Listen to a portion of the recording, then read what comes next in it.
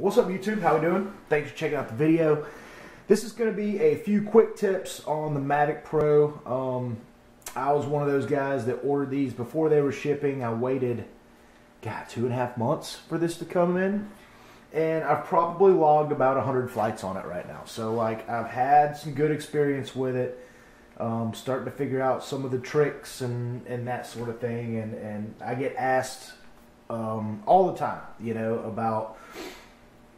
from friends who have gone out and bought Mavic Pros or people I know online, that sort of thing. So I just want to go over some basic tips that's going to help make your life a little easier with the Mavic.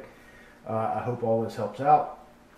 First and foremost, before you take the Mavic out to go on a trip where you're going to fly it or a photo shoot or anywhere, before you leave the house, safety of your Wi-Fi, check to make sure there's an update. And if there is an update, update it at your house.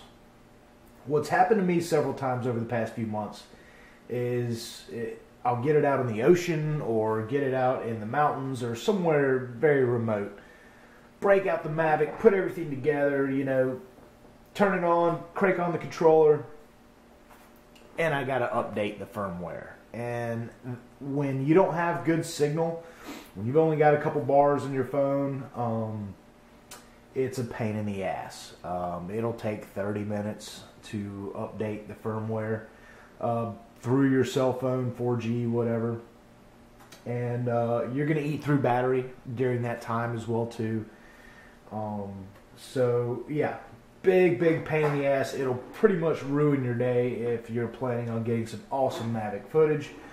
So definitely 100% before you get out on those, set out for those epic trips where you're going to get some cool Mavic video. Set it up at home where you have Wi-Fi. Check to make sure there is or isn't a firmware update and that your machine is up to date. So that's a big one. Number 2, and I learned this one early on, just because this has obstacle avoidance doesn't mean you should try to rely or use said obstacle avoidance. Sometimes it works, sometimes it didn't work. I assumed that obstacle avoidance meant obstacle avoidance, and that it doesn't matter what you were about to run into, that it would see it coming and stop on its own. That's not necessarily true. Reflective surfaces give it some problems. Flat white surfaces give it some problems. So yeah, just rule of thumb, it's nice to have it. It's great if it kicks in, but at the same time, don't push your luck. Don't rely on it. Don't, I'm still, even though I've had this for a few months and I've gotten a lot of flights out of it, I'm still very careful about where and how I fly it. And obstacle avoidance plays a role in that. Third tip is get some extra propellers. I have broken a few propellers. Part of that is due to the whole obstacle avoidance thing. But I have broken a few propellers. I've bought DJI propellers, and I also bought these propellers on Amazon that were supposed to be, they were listed as like carbon fiber upgrades or whatever, that they were faster and going to make your Mavic more responsive and all that. That was bullshit. That was a complete lie. Somebody had knockoff Mavic propellers. You could tell they were different when you held them up next to a DJI set. Some of the materials were different. Some of the tooling and the finishes on that were different. I mean, these were just knockoff propellers. But they were selling them at a premium price, and it seems like that's part of this whole game. When new products come out, especially when you can get plastic accessories, the knockoff guys just fall in line for that. So the propellers that I did purchase that I felt were substandard to DJI, I don't even use those. I typically buy straight from the DJI site. I don't want any problems with the warranty being voided or, it's something I'm going to avoid. So yeah, get some extra propellers and get some DJI extra propellers. Tip number 4, get a few extra batteries. I have an extra battery here. That's going to help you stay in the air, you know. I do a lot of outdoor type photography, videography, that sort of thing. That's where the Mavic kind of falls into my needs. One battery was, even though it's 24, 25 minutes, I never push it to the very end. You know, I'm usually bringing it back 22, 23, 24 minute range. But yeah, having an extra battery, one to charge and one to fly at the same time, super nice. You can charge one battery in your car through the cigarette lighter in the vehicle, and fly another battery at the same time, and then just keep cycling those out that way, and it really works well. So tip number 5, get a case for your remote.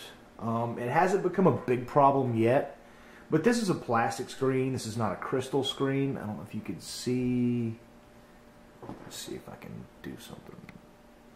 I don't know, but I've got little bitty scratches on the screen, and well, like I said, it's not a big problem. It's not hindering, you know, my view too much of the analog. It is something that I kind of take note of, and instead of just, you know, throwing it in a bag or whatever, you know, I have a separate case for the controller. Keep that in good shape, because that screen does scratch up very, very easily. Number 6, keep up with, and this is kind of the obvious stuff right here, but keep up with your camera and gimbal protectors. I don't ever fly with this on. Some people do. And also learn to be just real careful with like with the camera and the gimbal.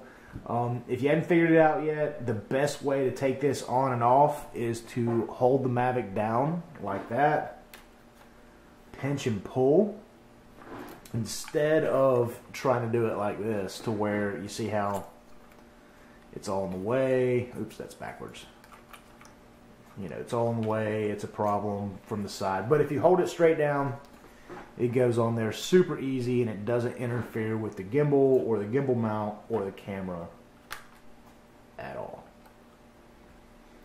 So yeah, that's super important. You know, without the 4K camera on the Mavic, it's basically just an expensive toy. So always, always, always take care of that part. Alright, tip number 7. I do a lot of outdoor sports, kayaking, biking, hiking, camping, traveling, that sort of thing. So, dry box. It fits the Mavic perfectly. I have stored the Mavic in this. It's a tight fit, but it fits. And, hiking or whatever, you know, you can't often control the moisture that's in the air, or the rain, or the weather, or whatever, and this has really, really worked out well. Kayaking as well too. Pretty much everything gets wet when you go kayaking, and I feel comfortable bringing the Mavic along because I have this awesome dry box. The footprint that the Mavic came in the box is right here. This little foam footprint and the little footprint for the gimbal cover. So I just pulled those out of the box that it came in, pulled the bottom foam out of this to give it room to fit, and then taped those down so the Mavic just fits right on top of that. But yeah, part of owning a Mavic is taking care of it, because, you know, aircrafts and cameras, I mean, it's sensitive, man. I mean, if you break an arm, or, you know, break the gimbal or whatever, you're out of commission. So, you know, part of owning a Mavic and being able to use it and getting usable content out of it is keeping it in good shape. When you're filming,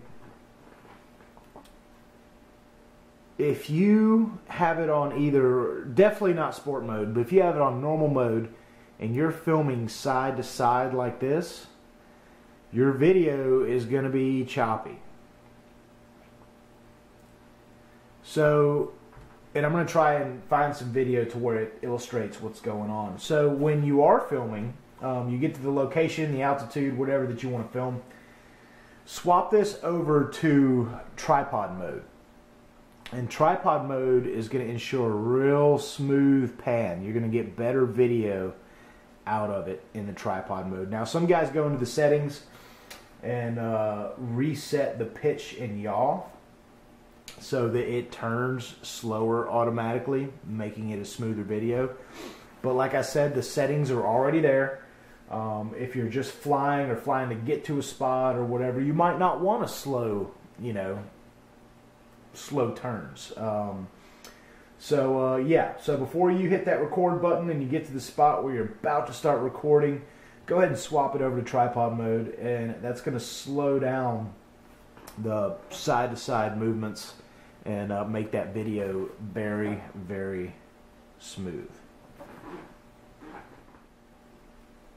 Always use autofocus.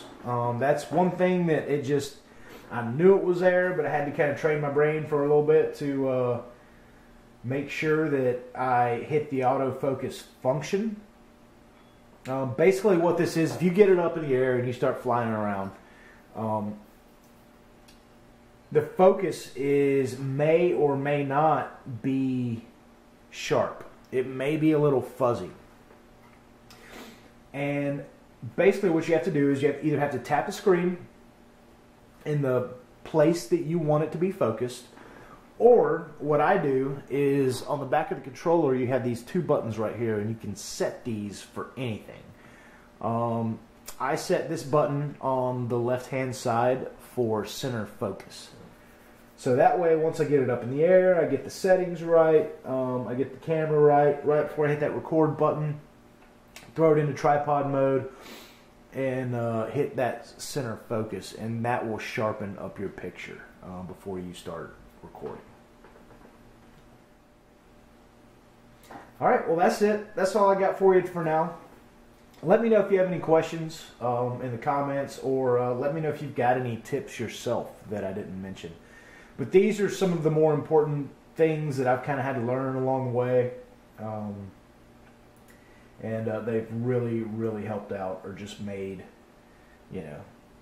videography with a Mavic a lot easier. So thanks for checking out the video. Y'all have a great day.